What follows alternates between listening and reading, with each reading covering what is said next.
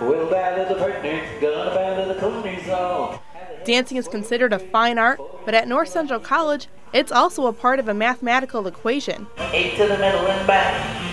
Everybody square through 3. The college offered square dancing as a math class during its December term. D-term is the first 3 weeks of the college's winter break.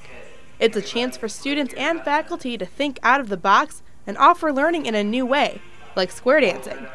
No dance experience was required for the class or specialized knowledge of mathematics, but there is more than just grabbing a partner and do-si-doing around the floor. Well, there are some concepts like that from higher level math that one doesn't necessarily need to know as one is square dancing, but if one knows these things mathematically, they can see them by walking through them in square dance formations.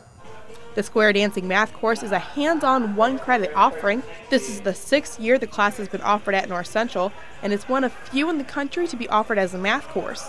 Just another creative idea that separates North Central from other institutions. Boys run around the girl. Bend your line. 8 to the middle and back.